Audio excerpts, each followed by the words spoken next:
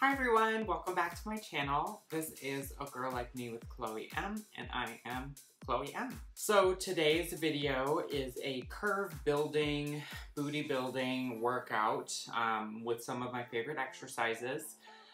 Some of these you can do without weights, you can do without any equipment. Some of these you need to have like bands or kettlebells. I show you in the video how to kind of use some household items or things you might have laying around your house to substitute for weights.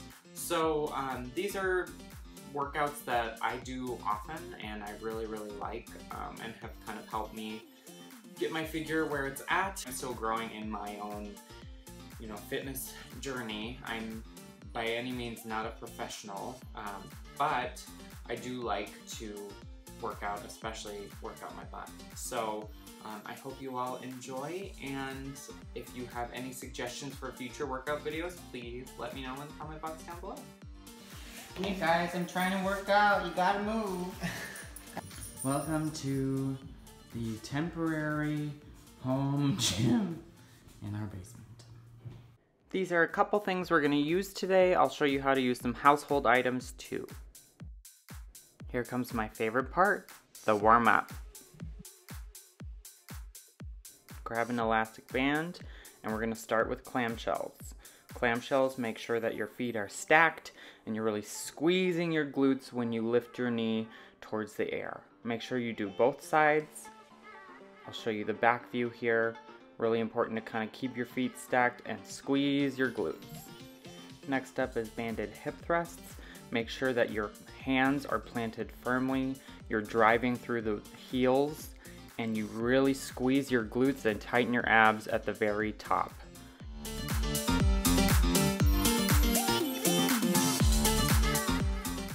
Next up we have Superman holds. Make sure to squeeze your chin towards your chest. Really tighten your glutes and your arms and your legs and make sure your abs are engaged. Same with the hollow mans after. You'll face up, squeeze your chin towards your chest and hold your abs. Next up we have our first superset.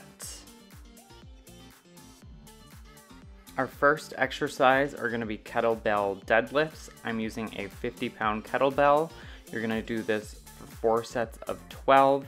Make sure your back is straight, you have a really broad or wide chest, and make sure you're using your hips as kind of the pivot point. Make sure not to bend your legs. You'll see here that my knees are just slightly bent. Just think of your hips as the lever point, and your arms and your back need to be kept straight and your head in a neutral position.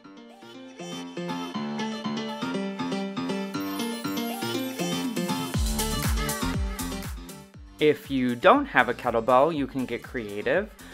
Here I'm showing you how to use a paint can to do the same exercise.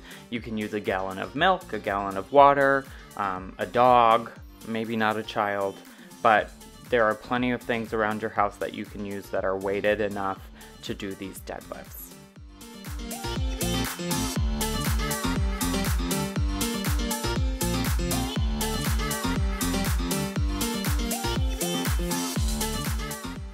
Next we have one of my favorite exercises, Sumo Squats. So you're going to bring your legs over shoulder width apart. I keep mine pointed out just slightly. You're going to want to keep a straight back, head in a neutral position, and squat. Make sure that your knees do not go over your toes. You'll see here in the side view that my knees do not go over my toes. That's very important.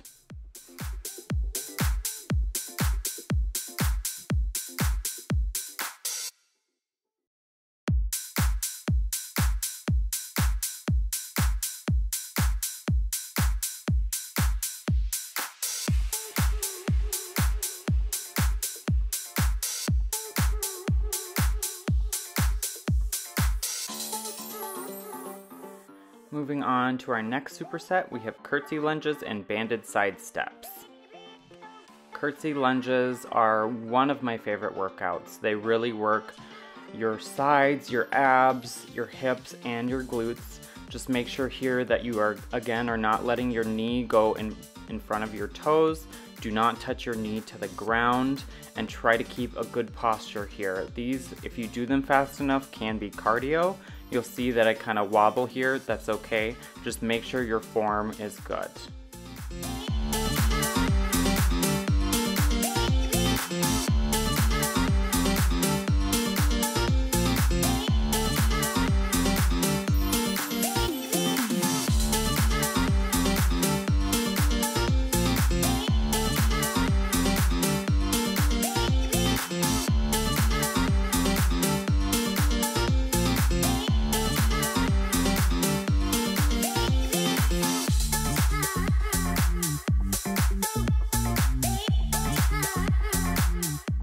Next we have banded side steps, 3 sets for 30 seconds each.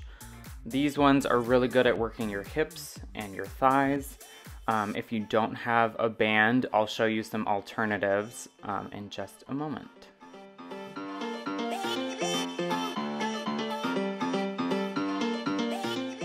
Here you'll see my form. It's really important. Keep straight back, nice posture, neutral head, and almost like a semi-squat position.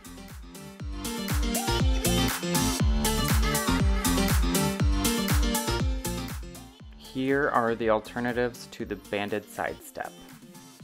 Next we have leg lifts. We're gonna do 3 sets of 12 for each leg.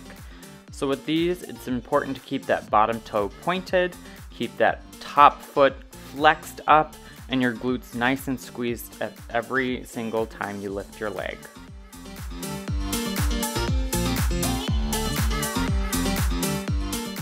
Next exercise is the hip adduction. You're gonna place your foot in front of your hips. You can kind of pull it towards you a little bit. You're gonna wanna flex that bottom foot and then lift towards the sky. This works kind of your inner thighs and kind of glutes as well.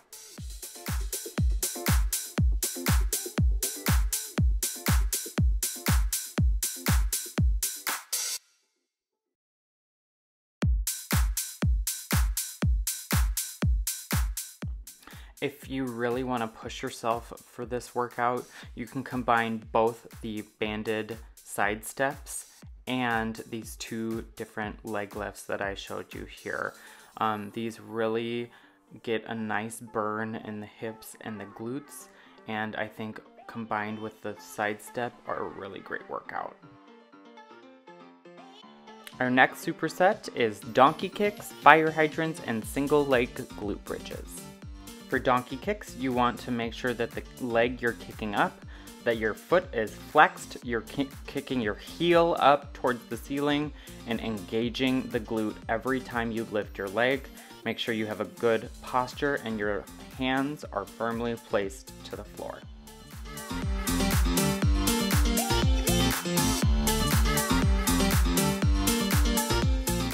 Next up, we have fire hydrant lifts. We'll do 3 sets for 12 for each leg.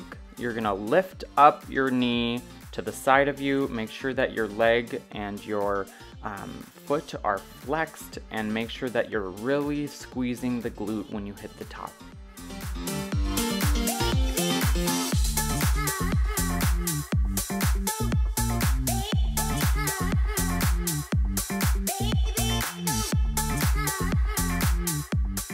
Here we have a side view of the fire hydrant leg lift, kind of like you're peeing on a fire hydrant. That's why they call it that. So you'll see that I'm lifting my knee and my leg up towards the side, towards the ceiling.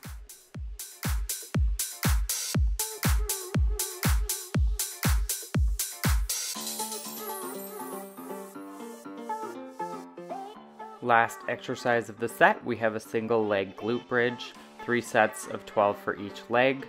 You're gonna wanna start kind of on your bottom and you'll lift your leg up. You'll push your glutes towards the ceiling and engage your abdomen at the same time.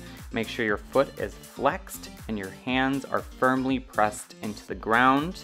And you're gonna engage through the other leg's heel, the ball, kind of the ball of the heel, and push up towards the ceiling and really squeeze your glutes tight.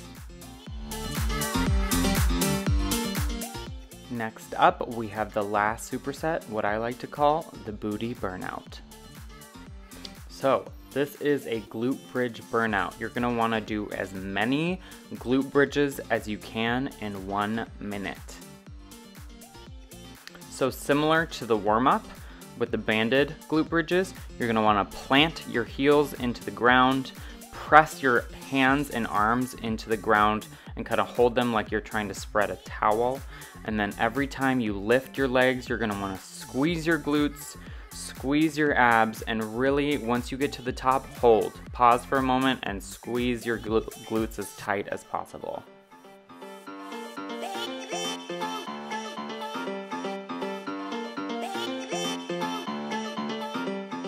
Next is glute bridge holds. You're gonna wanna hold this position for at least a minute. So you're gonna go up into the formation here. You'll see that there's a nice angle down from knee to chest. My feet are planted. You'll see I went up there to try to squeeze my glutes and activate my glutes a little bit more. You wanna hold your abs in tight here, and you'll need to readjust a couple times. So keep trying to keep those glutes up in the air as high as possible. You'll see here that it was getting really, really difficult for me, but Pat wanted me to keep going, so we kept going.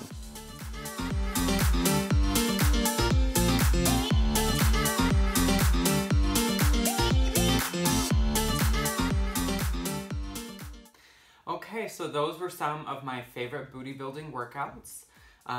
If you enjoyed that, please like, comment, and subscribe. I'm going to put all of the exercises and the number of reps and sets in the description bar below. You'll also be able to find my social media information, and if you have any suggestions in the future for other workout videos or other videos in general, please leave me a comment. If you found this useful, please go ahead and share this video, and there will be more to come.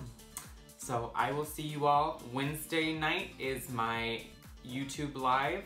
We're doing Wednesday night live every week. I will see you then. Bye.